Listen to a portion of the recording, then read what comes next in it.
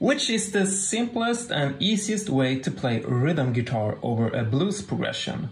This is of course up for debate, but anyway, let's say you're gonna play a blues in the key of A. So the chords would be A7, D7 and E7. You can just play the full chords straight on, like I did there, pretty simple. You can play some kind of a boogie-woogie rhythm, for example, something like... pretty basic, but there is one way to play blues rhythm guitar which I think is super easy and basic. Something every guitarist should know, and that is to only play the 7th and the 3rd of each chord. It sounds something like this.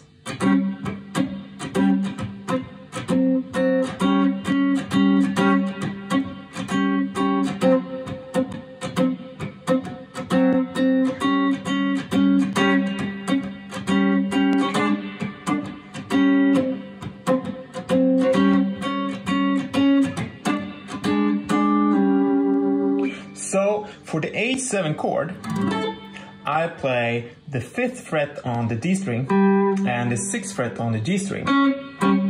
For the D7 chord, I just move down the notes 1 fret. So here's the A7 chord, move those notes down 1 fret and you have D7. And for the E7 chord, I just move up 1 fret from A7. So here's A7, move up, and voila, you have E7. Pretty simple and it sounds great. Then of course you can start to develop this and you can add notes to the E and A string. And you would have chords like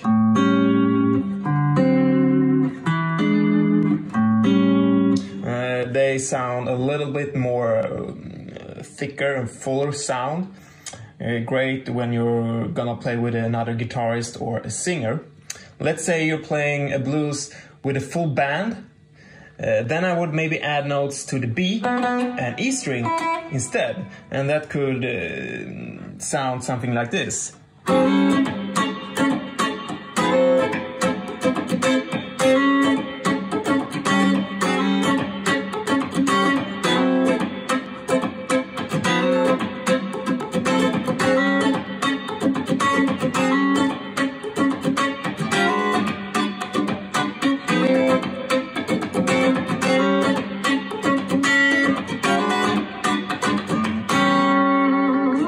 So, hope this info was useful for you. Okay, cheers!